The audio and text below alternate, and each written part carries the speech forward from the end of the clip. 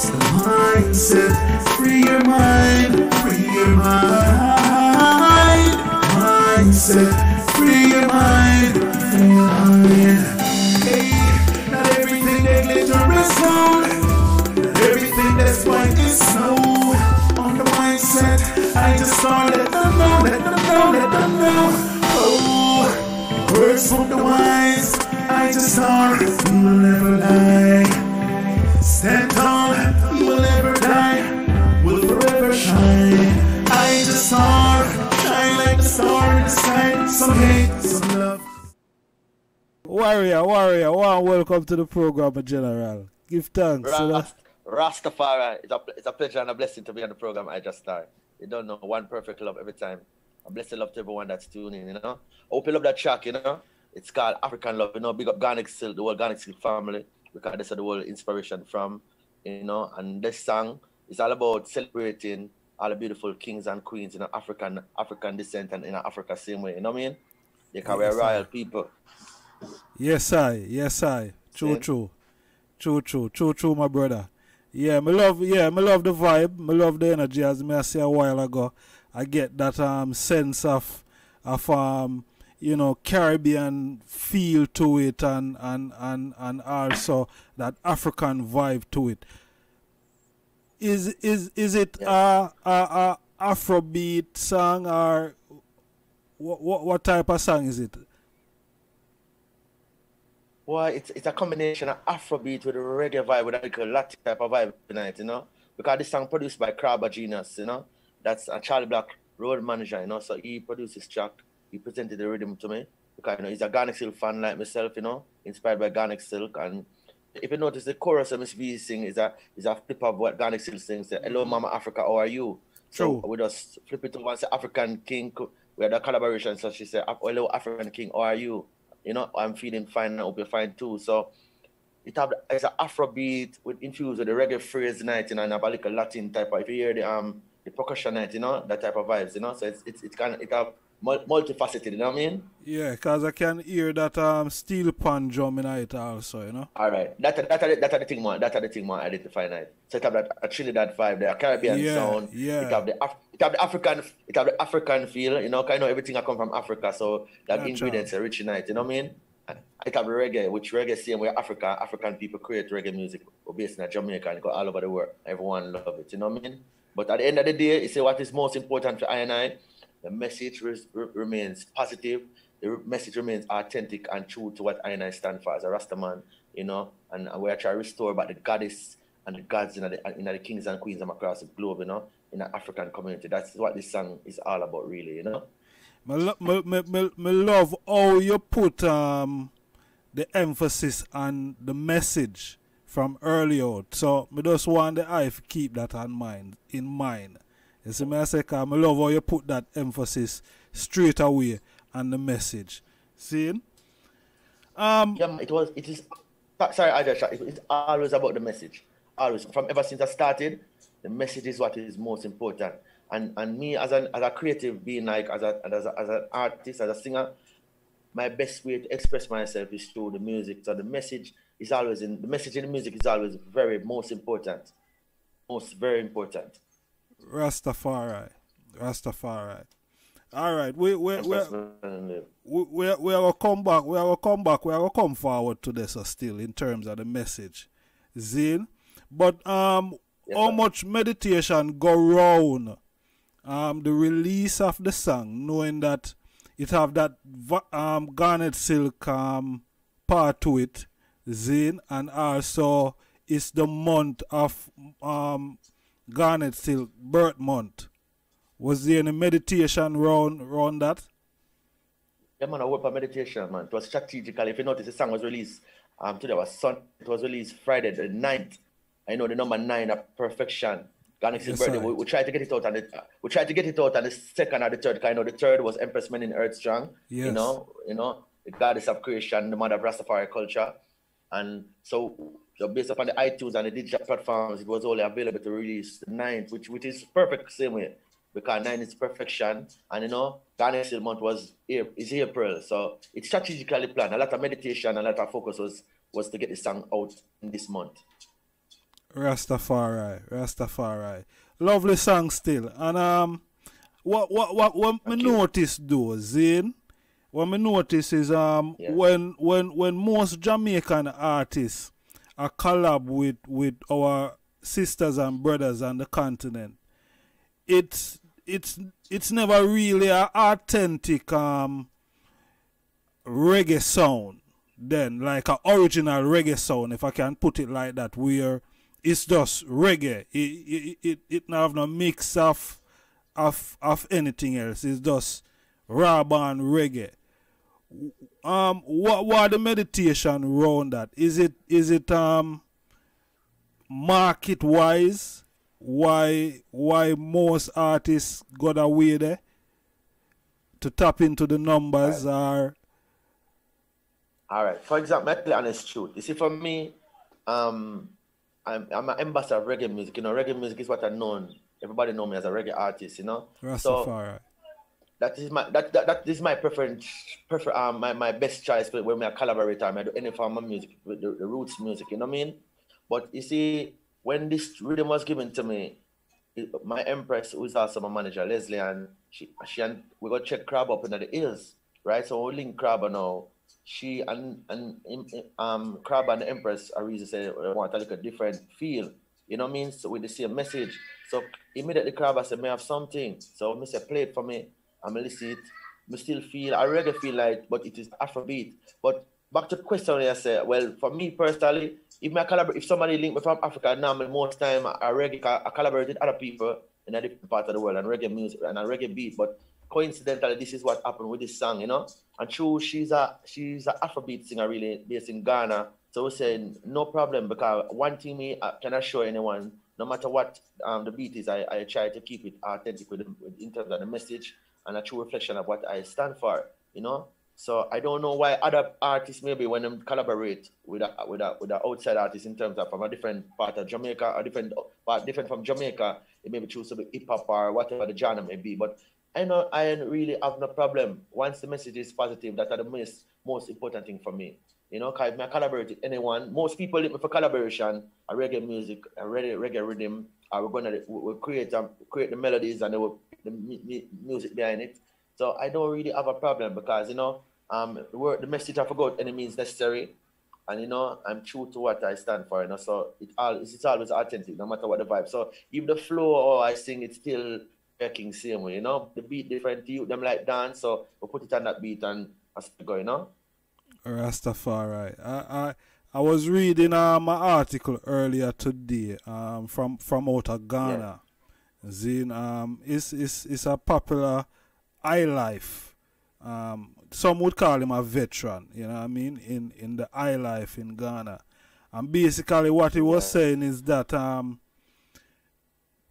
Ghana seems to be putting too much emphasis on reggae and dancehall and not putting that energy into high life.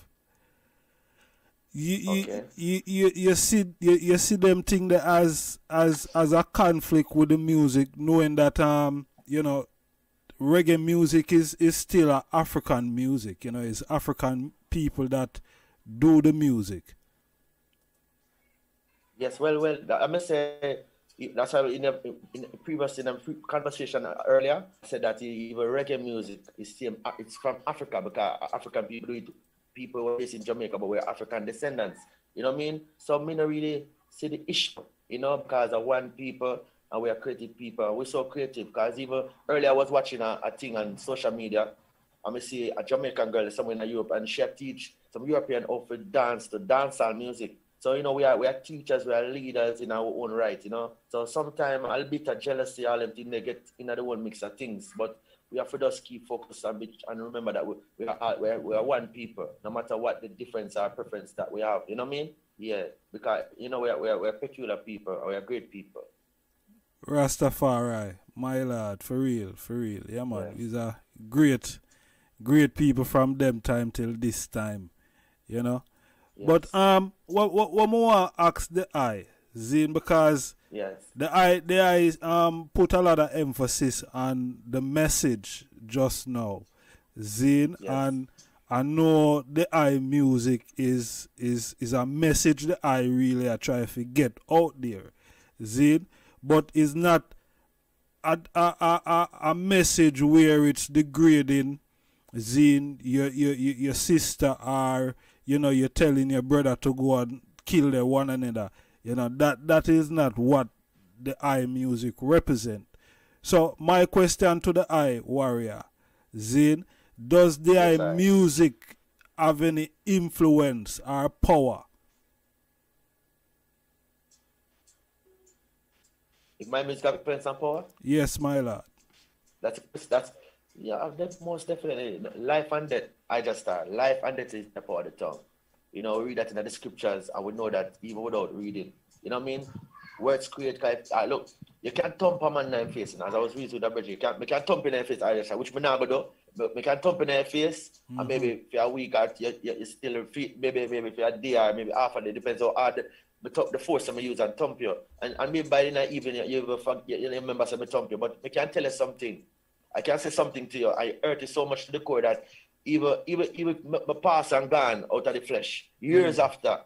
Sometimes even your grandchildren still remember that because you tell your son and your son will tell his children, and that remains. So my music have power. You understand? Because the words have power. Words create, words destroy. So I'm very mindful, as I said. I'm always mindful of what come out of my mouth and what I put on record and everything. It's very important. Music have power because if the music never have power, money will go different places in the world. I sing the music. People request me because of the message that come, the words that come out of my mouth. So the music have power, of course, because it's inspired by His Imperial Majesty. Emperor Elizabeth the First, and just in the scripture you read, the word is like the sword. So that am my real weapon as a warrior king on the battlefield. Nobody ever see me with a gunnet or a sword or a knife or a try fighting nobody. What me use and fight is intelligence and the words that come out of my mouth. So my music have power. That's why I'm here today talking to you. You know what I mean? Because if you're never influential, you wouldn't even have me a program because you're very peculiar with who you interview and so forth. So the music have power and positive power, make positive influence and which can make positive change. That's the type of music I do. Rastafari. So the reasoning that we hear go out there from the other day from some artists, mainly dancehall artists, when they say that the music doesn't influence. Zin, the music doesn't influence people to do crime. And we see that the Prime Minister came out and said that the music is a part of what is fueling crime and violence in Jamaica. That is the reason why I ask you if your music have any influence in it. Yeah, that's why I strongly disagree with the artists. They must say they're not influence. I don't agree with them because remember well, as the youth I go to school and as youth I come up in a Rastafari tradition, is the music where really draw my attention and influence me when we start even dig deep in our reading and research. When I listen to Garnett, I listen to Bob Marley, I listen to Dennis Brown, Black Uhuru, I listen to Abyssinian, I listen to Sizzla, Luciano, Capleton, all of the Anthony B, all of the greats, Admiral Tibet, all of them great artists where I talk about Rastafari and Africa. And the music inspire me.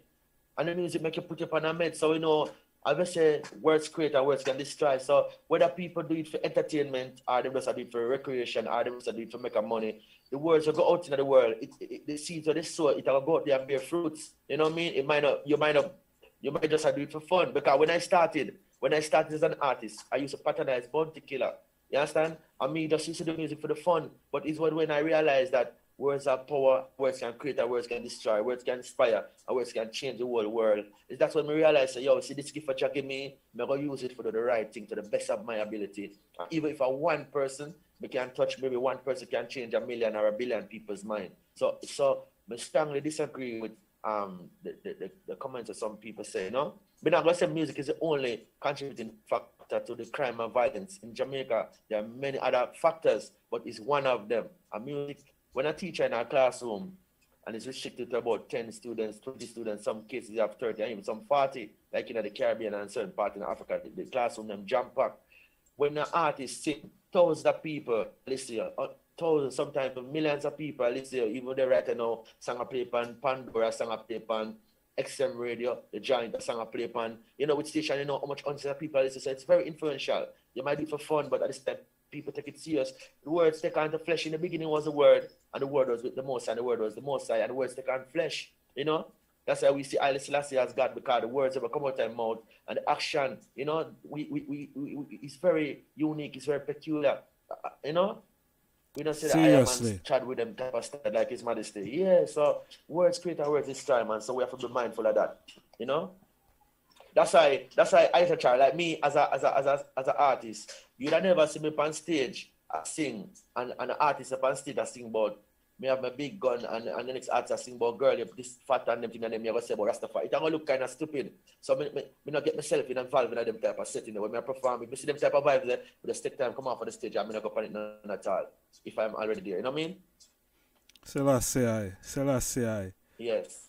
Yeah.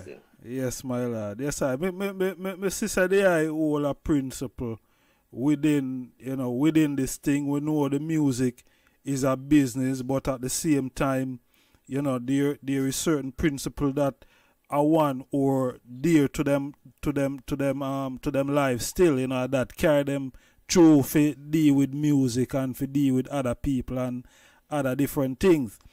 But what I see from like recent, what I get for notice is, you know, Rasta artists who probably never have nothing until them start make music that glorify His Majesty, and then probably after a couple of years them get popular and thing, and you know what I mean, start to make some money and thing. But the message then start to become contradictory to how them start out. You feel like is complacency why we are say some of them contradictory thing that within reggae music and reggae artists, Rasta artists per se? Well, I think it's I think that a lot to do with the type of company you keep. You know, influence again. The company you keep, whisper words in your ears, say things around you, you know, so that make you lose focus on what you're really supposed to be doing, you know, because you want to be in the spotlight and you forget to say, yo, we are roots people. So sometimes, most times, if you just don't say, if you accept it, say, you might be underground, but when you're underground, the tree and the branches cannot sustain without the root. So, you know, sometimes it's just lack of focus and people not find the time again, because sometimes being an artist, sometimes you're busy doing interviews, performing, going to studio recording. Sometimes, you know, some artists don't really take the time out for discipline, like you keep a Sabbath or you have a day, and no matter what, no matter who call, no matter how much money I want to spend, you just say, yo, I'm not doing no work to them. I say, all our vibes, read my books, meditate, you go check, you go pass through the different mansions, whether you're 12 tribe, Niceness being the Orthodox, School of Vision, Church of Haile Selassie, outside, no matter which mansion you may be, a Naya Bingi, you know, no matter which mansion you may be a part of, you have to find time for ground yourself, because just like His Majesty said, to be a teacher, you have to first be in merit, you know, so for first lead, you have to follow, to be a teacher, to be a student, so them not take time for all the vibes, so I think that is some of the things that cause some of our brothers and sisters to lose and focus. And because of the ego thing get into everything now. They don't sometimes don't want people to take correction from the elders, and they don't want people to listen from a youth or curriculum. You know, you feel like you know it all and nobody can talk to you. And you as a Rasta people, we have to make sure that we're always in line with the teachings of the Emperor. The teachings of the Emperor is why you see Bob Marley said, give us the teachings of His Majesty. I wouldn't want to be no devil philosophy. That's why most of my songs are inspired by His Majesty, if not all. You see what I say? So we always make sure if I go write a topic, we check every topic His Majesty have reason and our speeches on, you know. So you can check it and make sure you're in line before you even put out a record, you know. So them things they're important. So I think those are some of the reasons why the bridging of the company are one of the main reasons. You have friends on you tell you the wrong things, you know what I mean? You know what I mean? And them not tell you, say, yo, that's really the wrong. Too much yes man on a lot of the artists them. But you know, all of them are our brothers and sisters, so we have to show them love same way and hope and pray that they will find by them way, you know, because none of us are perfect at the end of the day, you know? True. All right, my general, I want to jog the eye memory a little bit, Zin?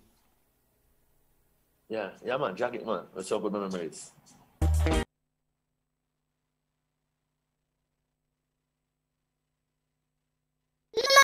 subscribe button. See you on the next video. I just got the mindset.